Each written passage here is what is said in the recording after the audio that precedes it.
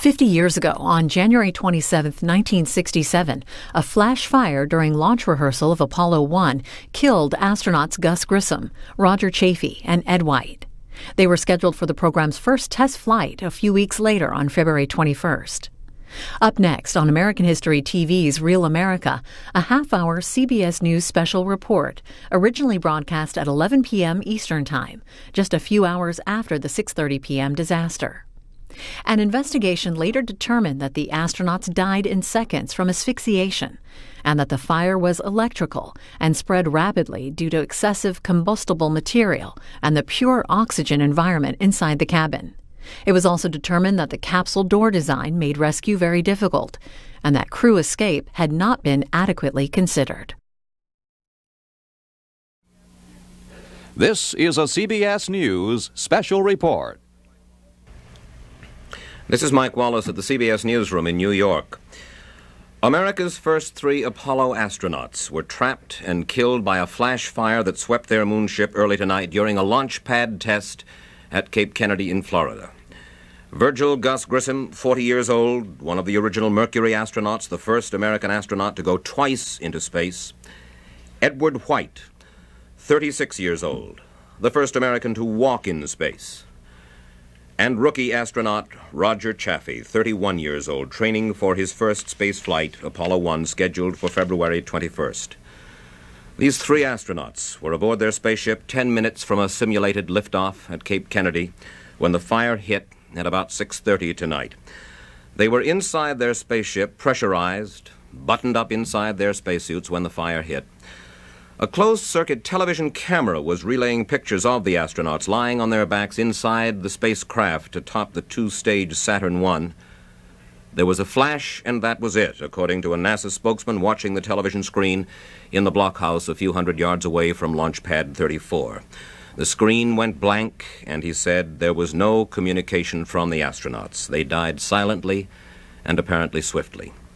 Their bodies have been left in the spacecraft, according to the latest information from the Cape, pending an investigation into the disaster.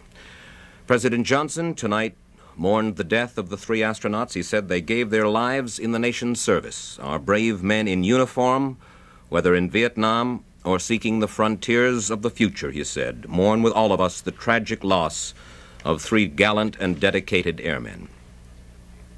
This film was shot about 10 days ago down at Cape Kennedy at the time of another test for the Apollo spacecraft and the Saturn I rocket. Roger Chaffee, the rookie astronaut. There are the 3 of them, Gus Grissom on the left, Ed White in the middle, and Roger Chaffee. Grissom, 40 years old, the father of 2 teenage boys. One of the original Mercury astronauts. This is Ed White. And this Roger Chaffee, a lieutenant in the United States Navy, 31 years old, preparing for his first space flight. He was the rookie in the crew. Chaffee, born in Grand Rapids, Michigan. He was, like Gus Grissom, an engineering graduate of Purdue University, the father of 2 small children. Ed White, 36 years old, the father of 2 children, born of a military family in San Antonio, Texas, a graduate of West Point. And Gus Grissom from Indiana, a graduate of Purdue University. With me here in the CBS Newsroom is Robert Wussler, who is the executive editor of the CBS News Space Unit. Bob, I wonder if you would tell us a little bit about the rocket and the spacecraft. Certainly, Mike. This is a Saturn 1B rocket, also referred to as an uprated Saturn rocket. This lower portion, I'll separate them here for you. This is the launch vehicle, first stage, second stage. Incidentally, this is not the vehicle that eventually will take U.S. astronauts to the moon. This is an interim rocket that we'll be using for the next couple of flights. Now, what I have in my hand now is where the accident occurred this afternoon. This is the launch escape tower, which, if this had happened on a launch day prior to flight, an abort such as that occurred today, the thought here would have been that the launch escape tower would have taken the spacecraft, this is the command module where the 3 astronauts actually fly, would have taken them safely away from any blow-ups. However, the type of accident that occurred today, this was an internal fire in here caused by oxygen, which we'll talk about in a second. May we look at the larger Certainly. model over here, Right. Bob? This is the same thing that we've been talking about. Again, the launch escape tower, and this is a larger, about 3 times the size mock-up that we have here. Now, this is the command module. This is where the astronauts were today. This is the service module. This is where the fuels and the electrical systems are housed, are engineered in here. The spacecraft today was in a fully pressurized system. This means 100% oxygen. The speculation tonight, and again I must say it's speculation only, is that there was some electrical problem, possibly with some plastic wires or something of that nature, but this is speculation purely, that an electrical short circuit occurred, and of course I think everyone knows what would happen in the event of an electrical short circuit in a 100% oxygen state. That's our speculation as of the moment, Mike. The 3 men were to have gone up on February 21st for a 14-day orbital. That's right, Mike, upwards of 2 weeks. Our guess was that it was going to be a 10 or an 11-day flight, but they were scheduled for a 2-week flight. And the latest news from Cape Kennedy and from the Houston Manned Spacecraft Center is that the flight of Apollo 1 has now been postponed indefinitely. The hallmark of America's space program since the first Mercury launch, as all of us Americans know, has been its openness, a conscientious effort on the part of NASA to let the American people share in this incredible adventure. And so, among the regular preparations for each new space flight, beginning with Mercury through all of the Gemini series and now with this one, Apollo 1, there have been a series of advance interviews with the astronauts involved. A few weeks ago, down at the Manned Spacecraft Center in Houston, Gus Grissom, Ed White, Roger Chaffee sat down with CBS News correspondent Nelson Benton, and they talked about the mission which ended in flames on Pad 34 tonight. We begin with Gus Grissom's description of the Apollo spacecraft. Itself with, again, with our reaction control nozzles here, with our steam vent lines and a lot of electronics and things around the outside. Now, as I lift this part of the structure here, we can see the interior. You can see the 3 of us in our positions. I'm on the left side, Ed White in the center, and Roger Chaffee on the right. Now, down below each of these 2 outer stations are sleep stations. And then the seats will actually move forward a little bit, and it gives us a lot of standing room down in this area here. Now, the area you're looking at right here is the navigation station. The sextant and telescope are down there, and the computer and the basic guidance and navigation is down in that area. Now, if you can look up into this area, you'll see this is our main instrument panel, and most of the systems and their monitoring instruments are from about this point over.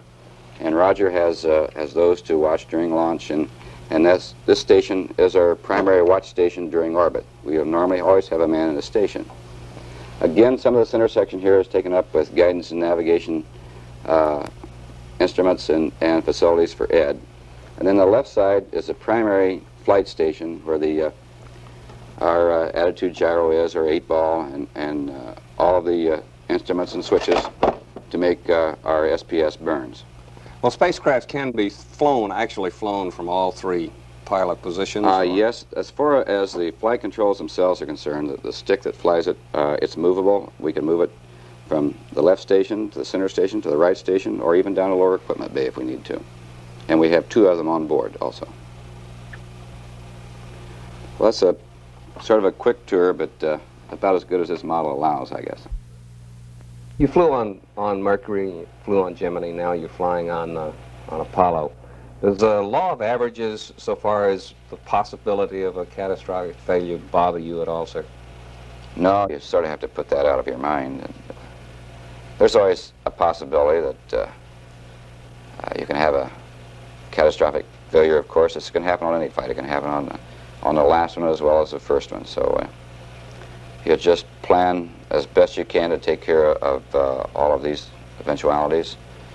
And you get a well-trained crew and you go fly. You're busy enough. The spacecraft you're going to ride on is to a certain extent, untried. You're taking a shakedown cruise. You approach it with any apprehension as compared to the Gemini, which had been flown before? No, I don't think so. I think you have to understand the feeling that pilot has and that a test pilot has, that I look forward a great deal to the first flight. There's a great deal of pride involved in making a first flight, so I think I'm looking forward to the flight with a great deal of anticipation. Is there anything scary about a first space flight, even though you've flown many hours in conventional aircraft, jet aircraft? Oh, I don't like to say anything scary about it. There's a lot of unknowns, of course, and a lot of problems that could develop or might develop, and they'll have to be solved. And that's what we're there for. This is our business, to find out if this thing will work for us. I don't think it'll be probably a whole lot worse than a guy that's making a first test flight on a new airplane. I've never done that, so I don't know. I think everybody feels a little apprehensive when they count down. I don't see how you could help but be a little bit excited. But I don't think anybody is, you know, I don't like to use the word scary. I definitely think you're apprehensive and you're considering what's involved there. You're thinking about it. But you know how to handle it and take care of it and do the job. The flight that you're about to take is another step toward the moon. Could you philosophize on just why you think we should go to the moon? I think there's so many questions, so many reasons why we should. I guess some of my special reasons I'll give to you. I think one of the ones that a lot of people forget about is the influence that the lunar program has on our raising of our young people in the country.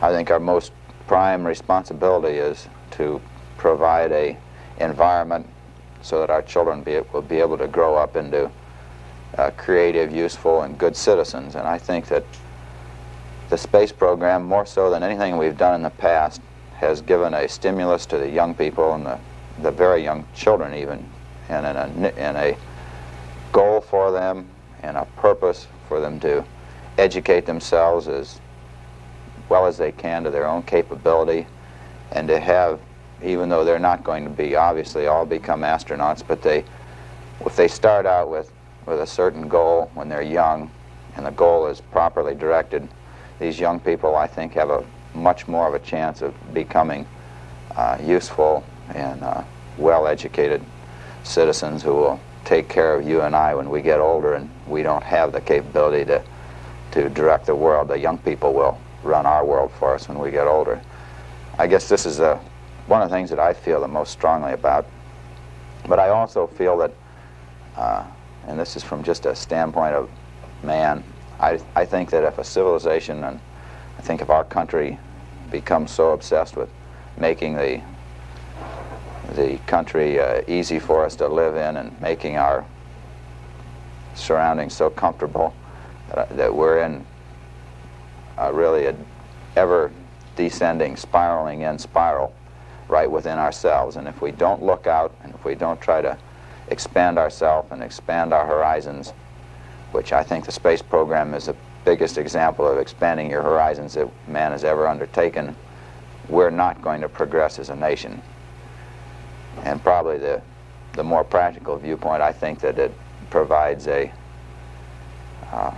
great opportunity for just plain stimulating our industry, which feeds right back into making the comfort items that go back into making living good too. So I think from all standpoints, it's a good program.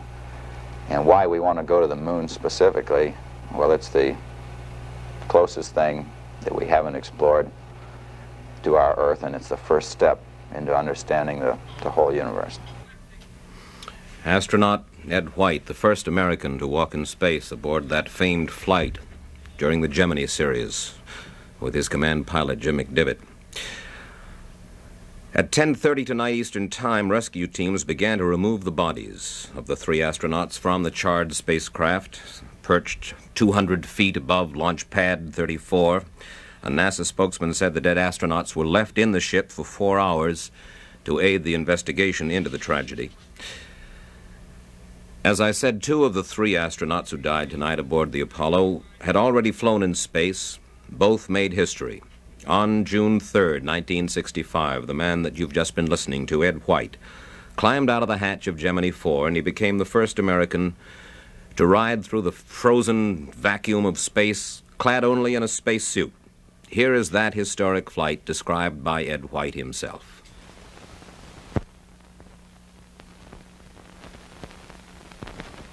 This is actually, it looks like the egress. This is actually when I'm coming out. What I had tried to do was actually fly with the gun or maneuver with the gun right out of the spacecraft. And when I departed the spacecraft this time, there was no push-off whatsoever from the spacecraft. The gun actually provided the impulse for me to leave the spacecraft. The first time I tried to come out, there I go. Right now I'm leaving, and it's under the influence of the gun. I'm trying to maneuver over to my left so I would be in front of Jim's window. I maneuvered approximately down the center line of the spacecraft, perhaps favoring just a little on the right. But the gun is actually providing the impulse for my maneuvers. Right now I'm actually working with the tether only. I'm not working with the gun. It ran out after my second translation out in front of the spacecraft and back. And this was the time I had made the statement, I sure wish I had a little bit more fuel for my gun.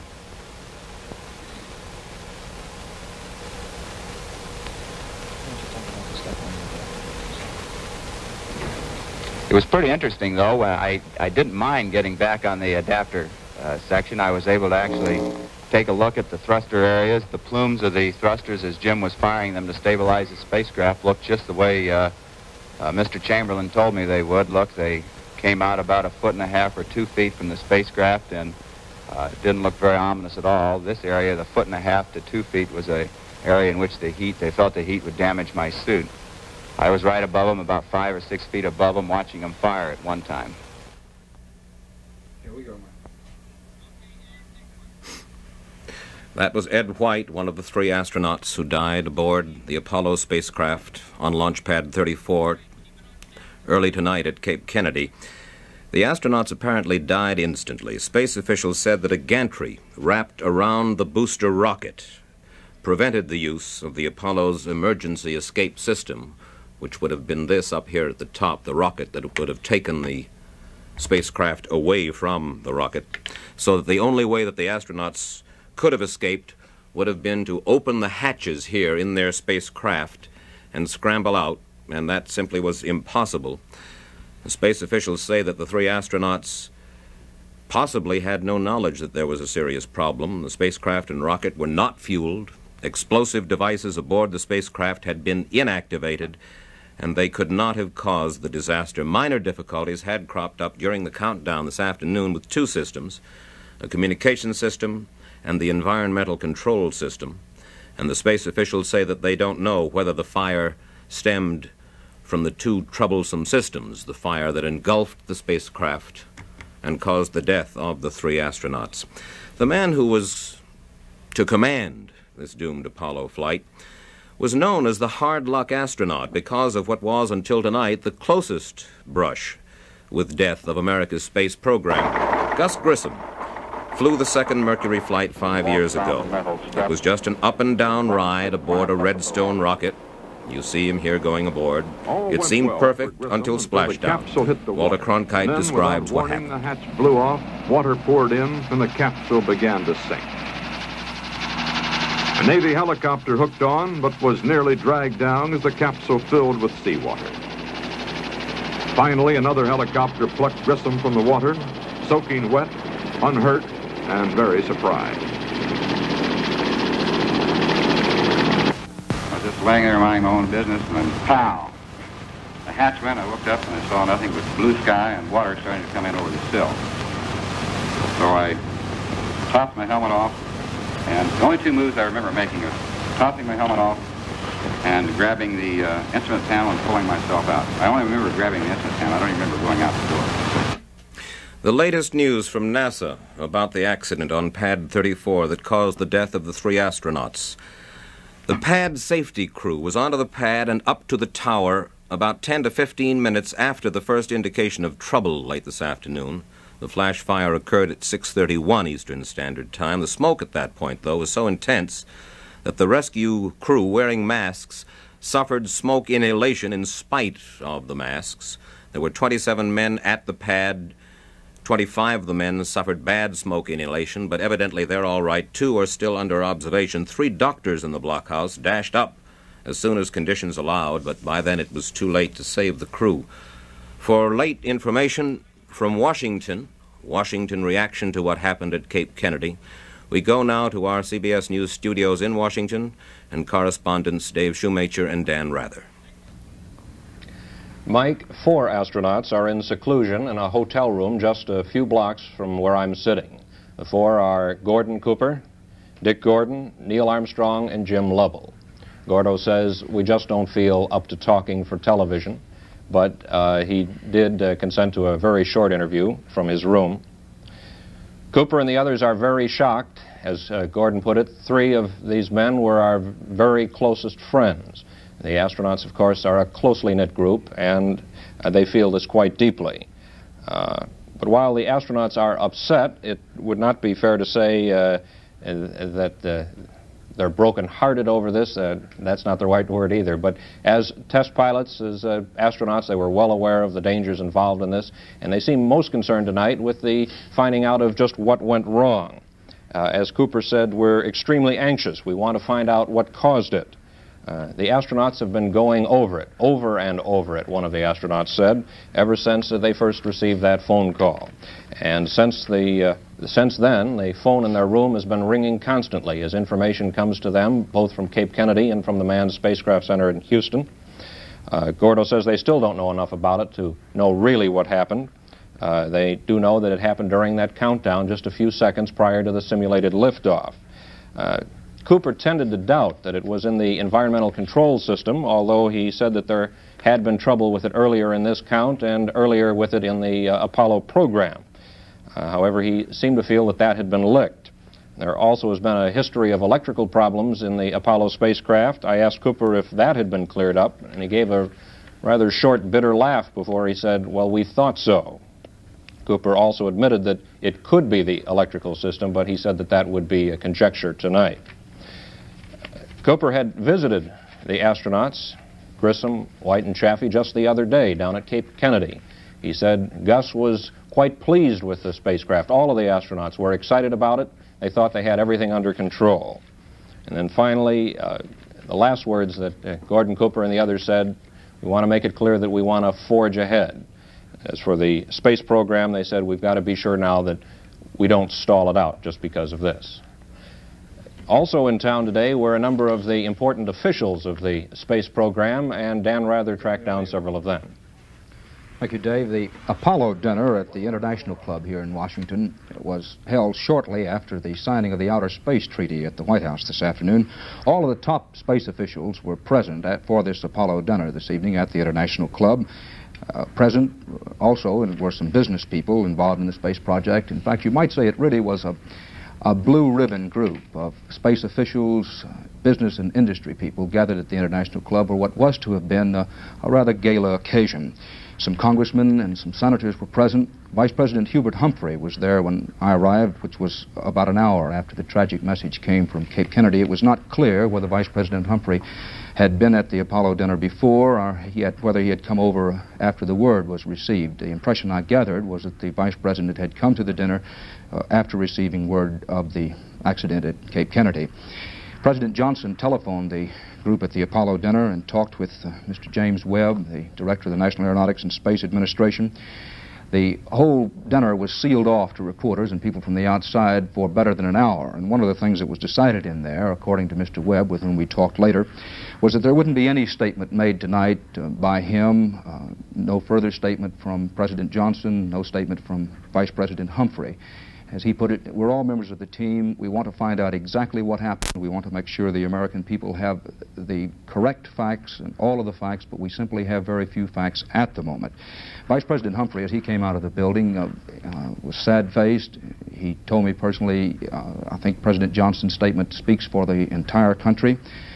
As Mike reported earlier, President Johnson's official statement from the White House was, and I quote, "3 valiant young men have given their lives in national service, and we mourn the great loss, and our hearts go out to their families," unquote, the President. And Vice President Humphrey echoed those sentiments. As the Apollo meeting broke up, everyone in the room seemed quite anxious to leave the room. Some of those there didn't seem quite know how to act. A few simply shrugged their shoulders and said, "What can you say?" Others sought us out, that is, sought we reporters out, to say, "The one thing we want you to make clear is that no one in this program wants to give up or take a backward step." Wernher von Braun, one of the better known names in the American space program, was there. And at first, Wernher von Braun wouldn't say anything at all. He kept saying, "Well, I'm a member of the team and I can't say anything. We're not supposed to say anything." But then finally, it seemed he just couldn't contain himself, and he did start to talk to us a bit. He wouldn't come over to the studio and give anything approaching a full interview. What he said was, the one thing that sticks out in my mind is, he said, all of the astronauts live on a first-name basis with death. These men know the risks. They thought the risks were worth taking.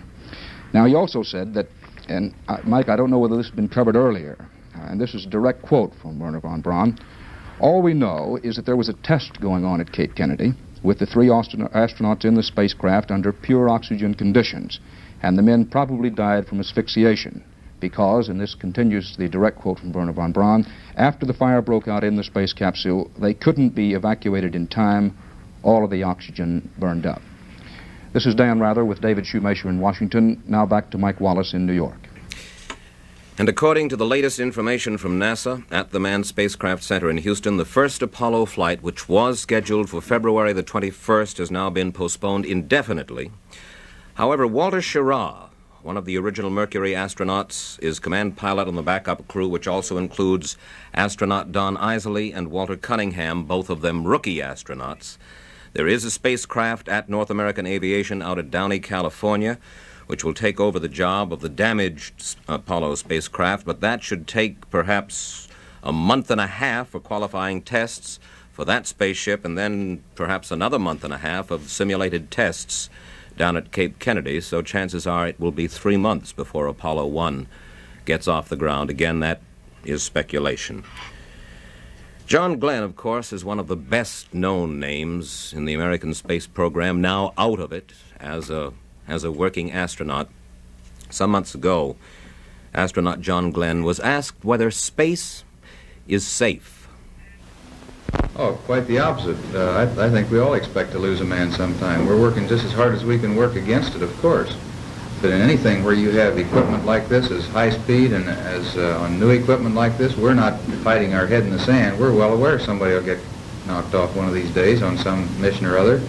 But just as in aviation, we've all had many of our friends killed in aviation. This doesn't mean that aviation progress stops and that we all go back and say we shouldn't fly anymore. If this program is worth running, why, there will be times when people will probably get hurt. But the program will go on, and we're not going to stop our efforts. Meanwhile, we want to make it just as safe as we can possibly make it. John Glenn, flanked by the late Gus Grissom and by Deke Slayton of the space program. Another veteran of the United States space program is CBS News correspondent Walter Cronkite, who has just arrived at our newsroom here in New York. Walter, I'm sure that this hits you particularly hard because these men were friends of yours. You knew Gus Grissom from the beginning down at Cape Kennedy. Yes, indeed, Mike. That's, of course, true, and it does hit me hard. It's got to hit everybody hard, every American hard, for that matter, no matter how well you knew these men personally or not. I noticed through the evening we've referred to Gus Grissom as the hard luck guy because of what happened to him in that second suborbital Mercury flight when his capsule went down. But you know, Gus said to me, and he took some umbrage at this being called the hard luck guy. No pilot, certainly no astronaut wants to have that appellation laid against his name. And he said to me once, he said, "You know, I'm not the hard luck guy, I'm the good luck guy. I'm the guy who came out of the capsule that sank in the ocean." And this was his attitude toward this whole matter, I think, of the space program. I'd like to comment, if I may, very quickly, Mike, without taking too much time, on a couple of things that have been mentioned in the reports in this last 5 hours since we knew of the tragedy. The matter of an escape tower, from what I have heard, and I've been talking to the Cape in these last several minutes to several of my friends down there, and from what I gather, this wouldn't have helped a bit. If the escape tower had been rigged, and there is no evidence that it was and probably was not, the escape tower works on pyrotechnics, on a blast of its own, on its rockets, and those rockets aren't placed in there this early in the countdown, I do not believe. I'm not sure about the Saturn program, but I don't think so. And even if it had been, even if the gantry, the erector, had not been around the spacecraft to prevent it, apparently from all of the evidence from the crews that have been up there and looked into that tragedy-laden spacecraft, these men could not have escaped anyway. Apparently they died absolutely instantly, which points to this most frequently mentioned speculation of an oxygen fire. And we all can understand, I think, the danger of oxygen, even if we don't know how fast it works, because probably few of us who have not had the experience of going to a hospital and seeing a friend under an oxygen tent with all of those red signs warning against smoking. Any sort of a spark, it's a highly volatile thing, pure oxygen, and apparently from the early evidence from the capsule, it went, and it went fast. These men were breathing pure oxygen. They, in a sense, were part of this immediate, momentary, by the second disaster, millisecond disaster. And if there is anything that can be rationalized about their deaths, it undoubtedly was instantaneous. These were smart test pilots. Their reaction times amazingly fast, and they would have been on that horn calling back into the tower, even to report if they'd known they were about to go. They would have reported what it was so that the rest of the program would know. That's the kind of men they were. I think one thing should be said. This is a time for great sadness, national sadness, and certainly the personal sadness of the people in the space program. But it's also a time for courage, and if that sounds trite, I'll change the words to guts. The thing that these fellows said on the film you showed earlier, the things that everybody in the space program has been saying tonight and have been quoted from Webb on down, that this is a test program. We knew it was a test program, and these guys who went into it knew it was a test program. And a test program with equipment of this nature, as with airplanes or boats or submarines or anything where you're operating in a hostile environment, which space is, and this was a hostile environment even if they were on the ground because of this pure oxygen and all the rest of these things. This program is bound to claim its victims. These fellows, every one of them, were test pilots. They've been at Patuxent, the Navy test station, Edwards Air Base, the Air Force test station. They've flown highly sophisticated aircraft, and they've seen a lot of their buddies go down. And I don't know, I couldn't begin to tell you because I don't know. I have the slightest idea of the figures, the number of test pilots who have died in this country since the beginning of our space program. These are the first astronauts to die in a accident directly related to the space program. It should not be a cause for our turning back or having any question of faltering in our progress forward toward the landing on the moon. We probably are going to be delayed. It may be possible to make up the time. It seems a little doubtful. We may be able to consolidate 2 flights, although we'd already consolidated a couple in the Saturn Apollo program. But it means maybe a couple of months delay. It could push us from late 68 to 69. It may push us from 69 to 70 if something else happens. But there's going to be a delay. But certainly it shouldn't in any way damage our national resolve to press on with the program for which these men gave their lives. Thank you, Walter. So, to sum up, America's first 3 Apollo astronauts were trapped and killed by a flash fire that swept their Apollo spacecraft early tonight in a launch pad test at Cape Kennedy. Gus Grissom, Ed White, and rookie astronaut Roger Chaffee, training for his first space flight. A flight scheduled for February 21st, now postponed indefinitely.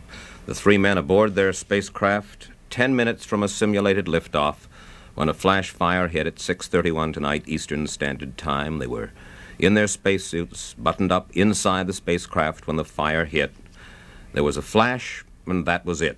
according to a NASA spokesman watching the television screen in the blockhouse just a few hundred yards from the launch pad. President Johnson tonight mourned the death of the 3 astronauts. He said that they gave their lives in the nation's service. This has been a special report from CBS News. Mike Wallace at the CBS Newsroom in New York. This has been a CBS News special report.